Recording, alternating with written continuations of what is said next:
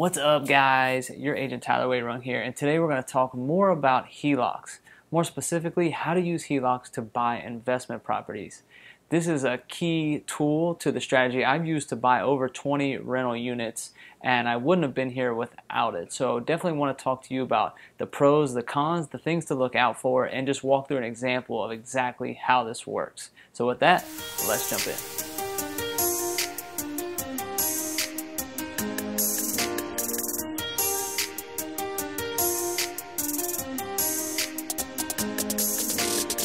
Alright guys, so like I said before, we tell people all the time about how we buy rental properties, and a lot of it has to do with the utilization of HELOCs, or a home equity line of credit. A HELOC, or a home equity line of credit, is just a way to tap into the equity that you have into your house.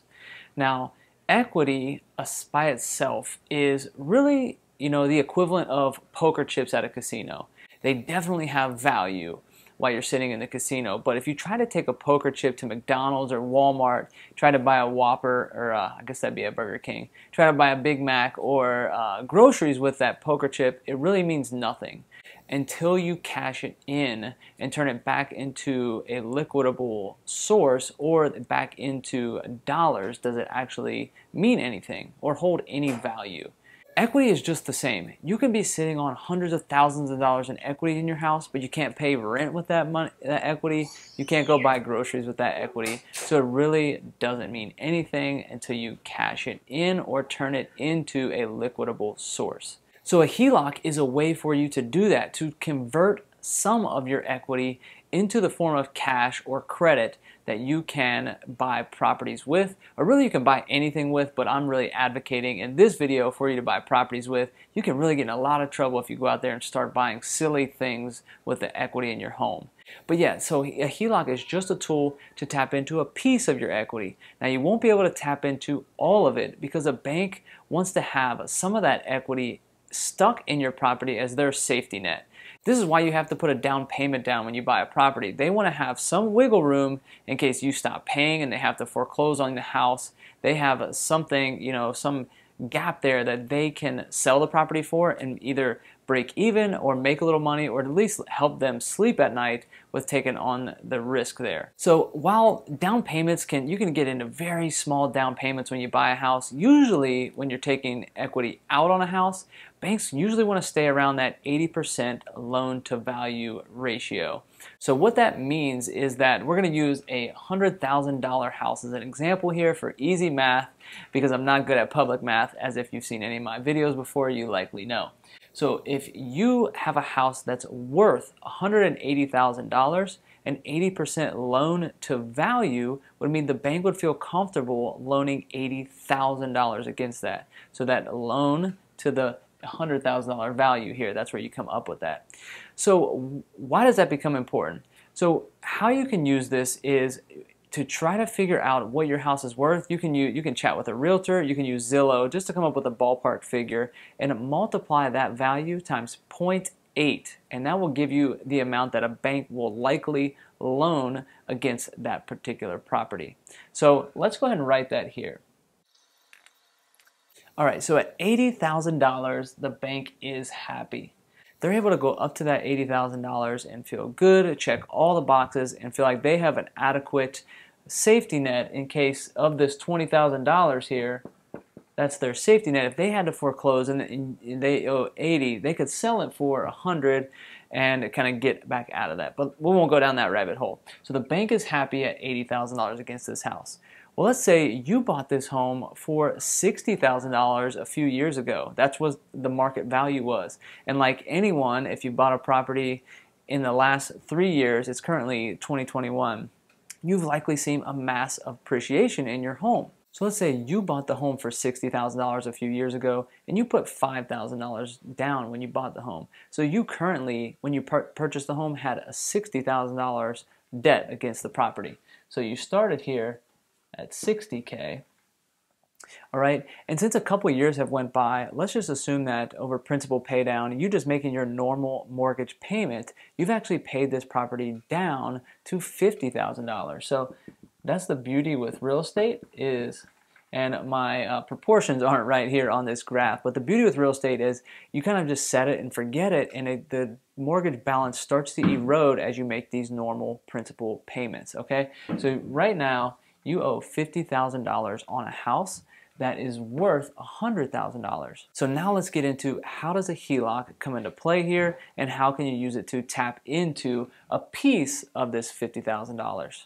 All right, so this is the note that you have on it now, and we already said $80,000 is where the bank feels happy. So the difference between the two is the portion of equity that you have a good chance of being able to tap into. So in this example, we do 80 minus the 50. You have $30,000 in equity that you can likely tap into via home equity line of credit and have access to that cash to write checks against, to wire money from that account out of, to go and buy rental property with. So what does that mean? So $30,000 in liquid cash effectively means, now likely if you're purchasing rental property, you're going to have to put a minimum of 20% down. In most cases, you might have a unique case. But so if we were to put $30,000 down as a 20% down payment, that means we could purchase a $150,000 property in theory, assuming you have adequate reserves and things of that nature. But basically, this takes you from a position of not having any access to this cash to now, with the one tool, the HELOC, being able to go out and purchase a $150,000 rental property that you can hold and you can cash flow off of and start to build your rental property empire with. So that's the power of the HELOC, but there are a couple of things that you have to be aware of.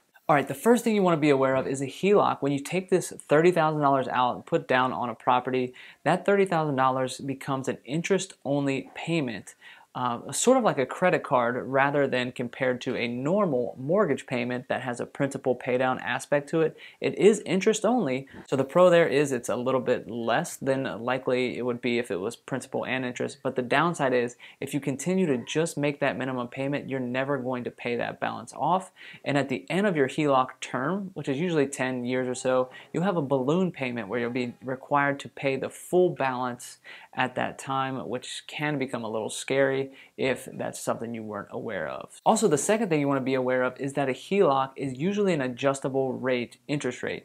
You know, this is also differs from a typical mortgage where you lock in a specific APR or percentage rate for a 30-year fixed rate. With a HELOC, this thing is going to adjust according to some other variables, but it's likely going to adjust on a monthly basis, and it will likely be a couple points higher than what you'd be used to on a long-term 30-year fixed note. So it is interest only, and it's likely going to be a little bit higher interest rate than you're used to, and it will adjust and change on a month-to-month basis. So for those reasons, I like to think of a HELOC as a short-term financing tool. So you really need to be buying properties that are well below market value today, or that you have a plan to drastically increase the value in the properties in the near future.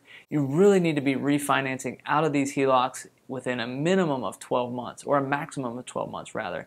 I likely don't like to stick in these things longer than 12 months. Then you have things like market shifts and other factors that could play in. If you can find a bank that does no seasoning, I like to start this process as soon as I close on it with a HELOC to get that refinance back out and have those HELOC funds become back available again. And the last thing I want to point out here is with great power comes great responsibility. You really need to know what you're doing here. If you're using a HELOC to buy something else and that HELOC is on your primary residence and you're not able to pay that payment for whatever reason, the bank can foreclose on your primary home and kick you and your family out of there. So this isn't something to be taken lightly. You definitely need to do due diligence and understand what all you're getting yourself into. But I'm making this video assuming you're a sophisticated investor, you have an idea of what you're doing. You just need a little bit more access to capital to execute on the plan that you have in your head and that you vetted out. But you definitely want to be cautious here when you're putting your primary residence on the line, especially if you have a family and are cutting things a little too close. So always keep that in the back of your mind. But with all that being said, if you are finding great deals and just don't have a way to buy them, this is an excellent tool, and it's a primary reason why I've been able to buy over 20 units at this point and growing. And the other beautiful part about this is that the snowball effect is definitely in place here. So you use this to buy this $150,000 house or whatever your next property property is, and then that property starts to build equity, and you're able to tap into that to buy more property that all continues to build equity. And then you can start reaching out to other lenders, local lenders, to get portfolio lines of credit on your whole portfolio of properties that continue to just keep going. So this is a great strategy to get started, to get that snowball kicked down the hill, but it does come with a lot of responsibility as well. But I hope this was helpful, guys. If you got anything from this, a like or subscribe would be greatly appreciated, or just a share with somebody else who might be in a certain situation where you know they have equity, they're wanting to do more deals, but they just don't have the capital to execute. This is a great strategy to do that, and I'd be forever grateful if you could share with someone in that position. But as always, guys, Tyler Wehrung with Keller Williams, and we'll catch you next time.